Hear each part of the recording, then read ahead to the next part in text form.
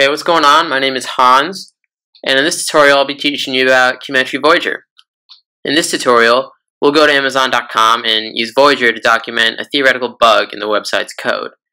In Voyager, testers can record the steps they took to locate a bug, as well as perform exploratory testing that captures crucial details for developers. So before we can begin, you'll want to install the JIRA add-on from the Atlassian Marketplace, as well as the Chrome extension from the Chrome Web Store. Both links can be found right on your screen. So assuming you've downloaded our Voyager extension already, let's begin by opening it up. You'll need to pass in your credentials to log into the system, so you'll want to go ahead and input your JIRA URL, your username, and your password, and then just click Login. So now we're ready to dive into Voyager's functionality. Voyager allows us to highlight a defect in two distinct ways. We can log it on the spot without initiating a recording, or we can record our process of locating a bug before logging it. Let's first log a defect on the spot without any recording. To begin this process, we can navigate to Amazon.com, then simply click the Log Defect button at the top right corner of the extensions window, right here. So I'll go ahead and navigate to Amazon.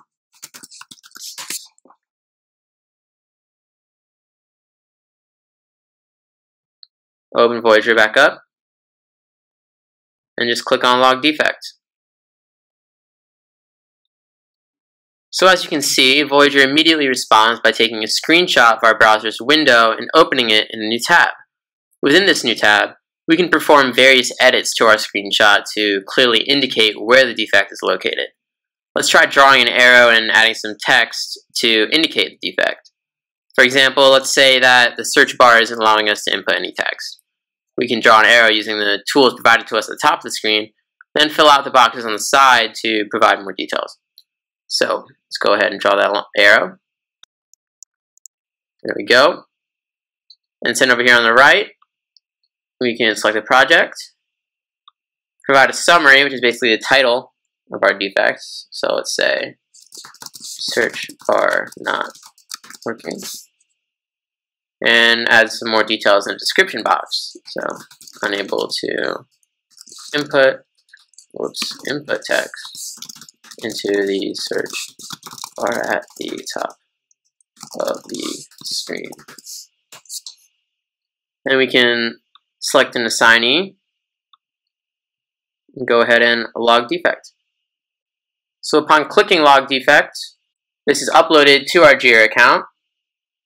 And when it's finished, we'll get a notification at the top of the screen, as you can see right here. So now we can simply just exit out of this tab and be on our way. On over to JIRA now, we'll see that our bug that we logged has made it into our JIRA account right here, and we can look at all these different details. So, for example, we have the basic details like that it is a bug. We assigned it a priority. We have the person who assigned it. We have our description that we gave it. But most importantly, we have our environment details as well as the screenshot that we took along with the edits that we made to that screenshot. Now it's time to go over the other method of documenting defects, which is creating a recording session. So here at Amazon.com, we can click on the Voyager extension again to bring back up the Create Session pane. And we can enter a name for our session, as well as any tags or extra notes we'd like to include, and then click on the Start Recording button. So I'm going to go ahead and say, let's see, Amazon, add to carts. And then I'll just go ahead and start recording. So, as you've probably noticed, as soon as we click Start Recording, the extension icon turns into a flashing red dot, indicating that recording had successfully been initiated. So now I'll go ahead and locate a product and add it to my cart. So I've really been wanting a Nintendo Switch these days, so I'll go ahead and add that.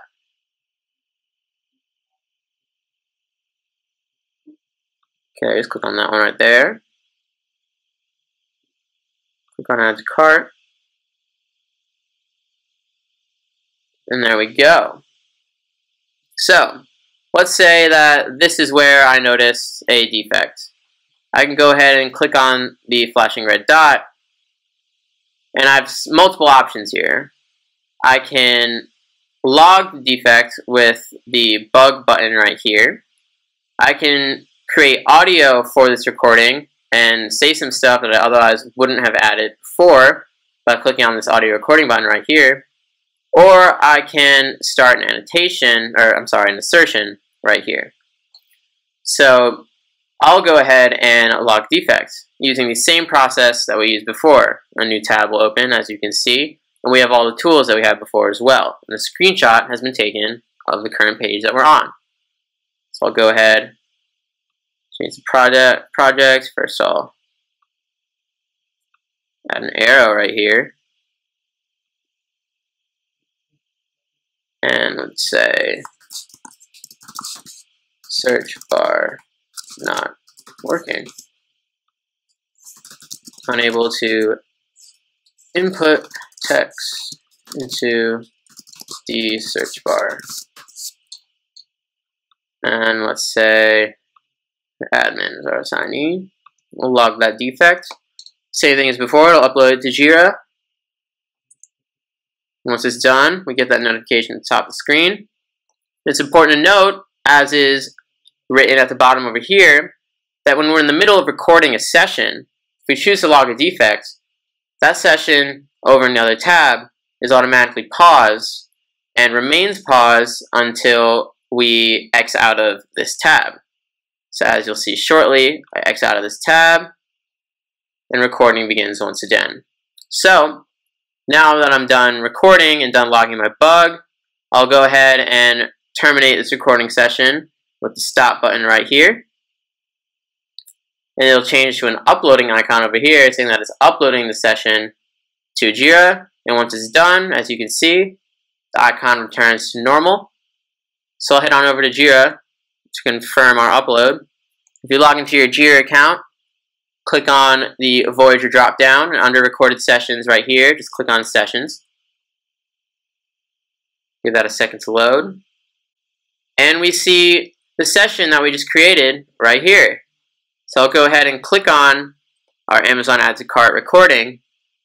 And Voyager supplies all of these fantastic details over here. We have multiple screens for each part of our recording, as well as other details in document and event detail tabs over here. The document tab, you'll see that we have automatically generated each step that was taken to reach our bug, as well as automatically generated screenshots showing each step.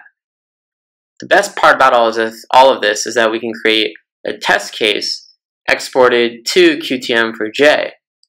So if you go over to this button right here and click on Push to QMetry Test Manager for JIRA, you can select a project. So my project is test, and click Export. From here, it's given a new test case number. Ours is 3710. Now let's check out the Event Detail tab more closely. As you can see, we have all the steps here that we have in the Document tab. This time we have very crucial information which is very important to developers. So if you look over to your right, you'll see we have properties and values for numerous things like your relative XPath, the text content that was put into the search box, various other attributes, etc. Basically, if you're a tester giving this information to a developer, you are really helping them out in terms of allowing them to pinpoint exactly where the error is. Now if we go ahead and visit our JIRA account, just refresh that real quick, we can see here that all of those details have been exported to QTM4J as a brand new test case. If we scroll down here, you'll see all of those steps from Voyager that we just exported. So as you can see, by streamlining the way that testers communicate bugs to developers, QMetry Voyager is a very robust tool. I hope you enjoyed and found this video informative, and happy testing.